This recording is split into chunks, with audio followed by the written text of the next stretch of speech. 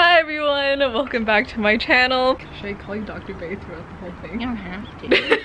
Today we're gonna be asking Kat about her PhD at UCLA. So to start off, where did you go to undergrad, and where did you go to grad school, and what did you study? So I went to the University of Laverne and got my bachelor's in chemistry, and then I went to UCLA for my PhD in organic chemistry.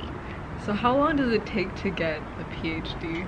It takes about 4.5 to 6 years. I graduated in 4 years, but it's very dependent on what your research is and how much you're able to publish. How much were you able to publish? I got 10 papers. Oh my god, that's Double wild. digit. Okay, how long did it take you to do your master's, and then how long did it take you to do your PhD? Oh, so it's cool at UCLA, they're integrated. So the first 2 years of the PhD, you get your master's, but that's after you take what's called your orals or candidacy exam.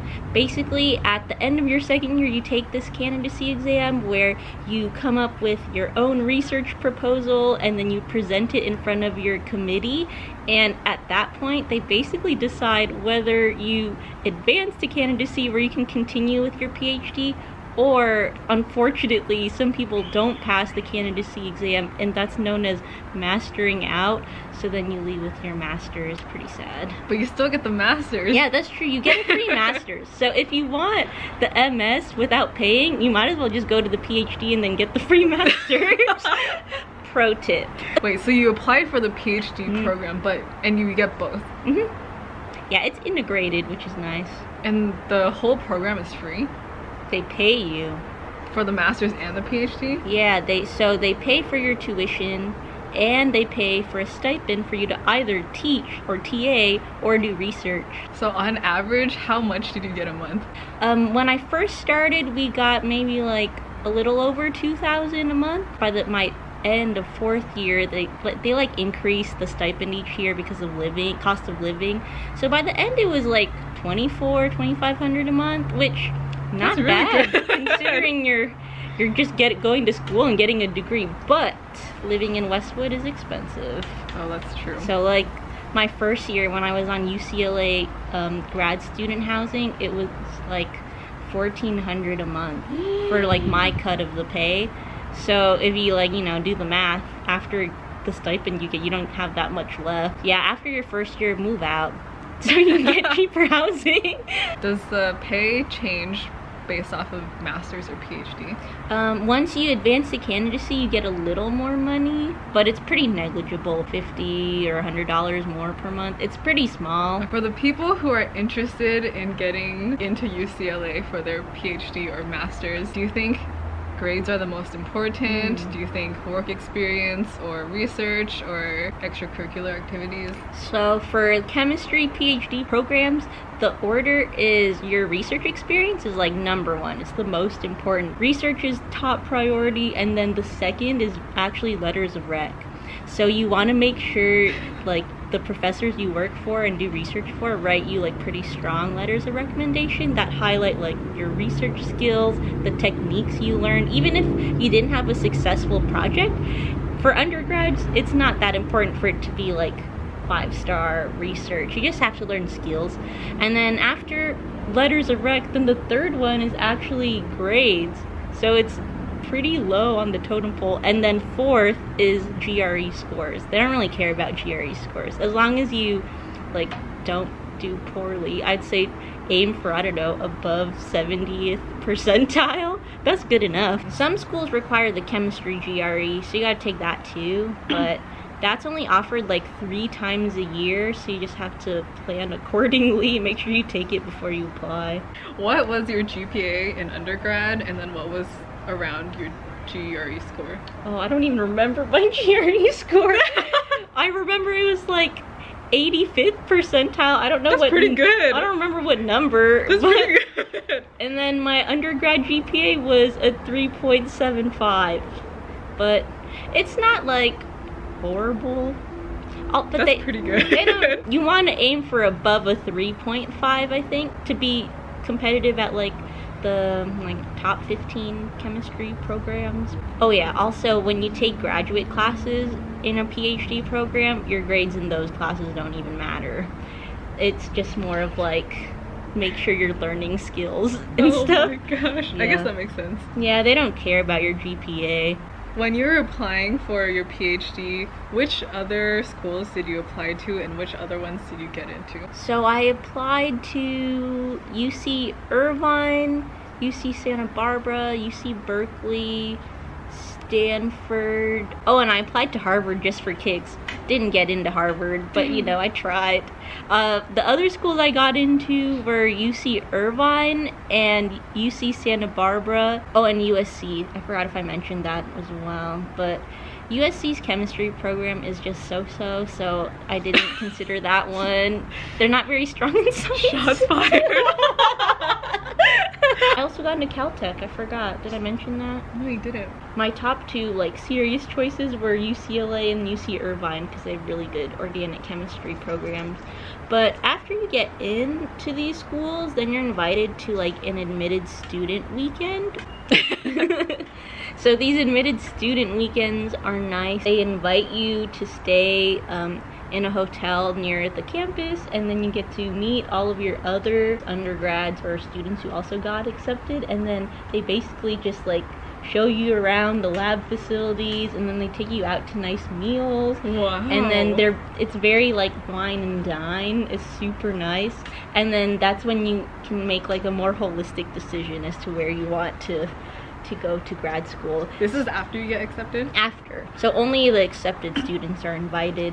So from there, that's where I made my choice on where I wanted to go to grad school after meeting the professors, because when you apply to a PhD program, you're not really applying to go to that school, you're applying to work for a specific professor. So do you recommend getting a PhD? It takes a long time, but PhD is nice because you're not spending money. You don't have to go into debt to get one. You're earning money, and when you're teaching and doing research, you're like gaining skill set. So I would recommend it if you don't know what you want to do right after undergrad, because it's like a for sure paycheck and you're getting a degree too, so it's win-win. So I would recommend it, but it is a lot of work. So tell everyone what you're doing with your degree now. So right now I'm an assistant professor at the University of Laverne, my alma mater. Do you think that getting a PhD boosted your salary? A lot of jobs, especially in chemistry, require an advanced degree. So if you only have a bachelor's in chemistry, you tend to like start in like entry-level jobs. But if you have a PhD, you skip that like set of entry-level jobs and you're automatically qualified for higher positions that obviously have higher base salaries. So with that, it's worth it. Is it possible to be a professor without a PhD? No, you need at least a master's to teach at the collegiate level, but to become a professor, like a tenure track one, you need a PhD. So academic jobs, you need a PhD. But if you want to go into industry, like pharmaceutical industry, having a master's or a bachelor's is okay, but you'll just start at the bottom. Do people generally do postbacks before starting a PhD? Some, I wouldn't call it a postbac. They do like research assistant jobs. So I think postbacs are like you take classes, right? Yeah. Yeah, in general, not many people do postbacs after getting their BS in chemistry, since there isn't really much class requirement to get into a PhD. It's more like to gain more research experience, they'll become like a research assistant in the lab for a year to gain skills if they didn't do research as an undergrad. There are some people who go into industry first, and from what I've heard from those people, they tend to do that because they enter into a pharmaceutical company like at the bottom, and they want more like power, and they want to move up in like the, you know, the ladder.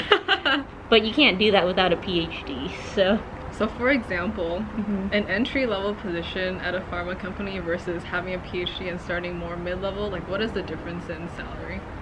I think if you're an entry-level chemist, your starting salary is between like 40 to 50K with a bachelor's. But then if you have a PhD, the starting salary would range between like 90 to 120K. What would you say was the highest highlight of your PhD program? I got to go on an internship in Japan, which was really great. That was a good highlight. And like everything was paid for, and they were paying you to do research at a university there, which was nice. I think the first year of the PhD is really hard. Not only are you balancing taking like graduate level classes, you also have to teach. Suddenly you're tasked with teaching 3 discussion sections of 30 students. So if you've never taught before and suddenly you're in charge of 90 students, it's kind of a lot. So you have to teach, and you have the stress of finding a research lab. If there's any single people out there who are trying to use a master's or PhD program to meet anyone, do you think people were able to meet other single people during the PhD program? Let me just put it this way, it's very time intensive. Unless you find someone who like understands your work schedule, because it is pretty wonky. You're getting paid so little to work like 80 hours a week. It's a lot. It's very demanding because research never sleeps. You always have to be ready. Were you able to make a lot of friends? Yeah, so I would say your first year you want to make or find your like group of friends. Like college. Yeah, basically. But after your first year, if you didn't make those friends, it's hard to find other friends outside of the people in your lab. At the end of my first year, I didn't know if I wanted to continue because it was so stressful. Second year was hard as well because you're preparing for your candidacy exam. It's really just until the second year. After that, it's pretty nice. What was your class size? If you include biochemistry, it was about 90. Without biochemistry, so just like chemistry students, it was like 50. It's so small. It's small, but organic chemistry was like, so I think my cohort started with 20, and then by the time we're at finish, 12 actually finished. So like 8 people mastered it. Yeah. We're gonna take a break to meet Kat's adorable doggo. This is Nugget. Nugget is a Maltipoo. You're so cute. Okay, back to the video. So what is one tip that you would give to people who are currently applying? As undergrads? I would recommend that you reach out to your undergraduate professors and tell them that you're interested in getting a PhD, and then starting undergrad research early, like sophomore year. That'd be ideal. It's like all the seniors watching this are like, holy moly. Really? If you don't have research experience and you're a senior applying, then I would recommend doing an internship or doing something to gain your research experience. So get research experience. Sounds good. This was a super long video. If you watched all the way to the end, thank you so much. I will leave a link down below for Dr. Bae's YouTube channel where you can watch her lectures as well as her Instagram handle. If you have any questions, feel free to drop a comment down below, and don't forget to like and subscribe. Yay. And I'll see you guys next time. Bye!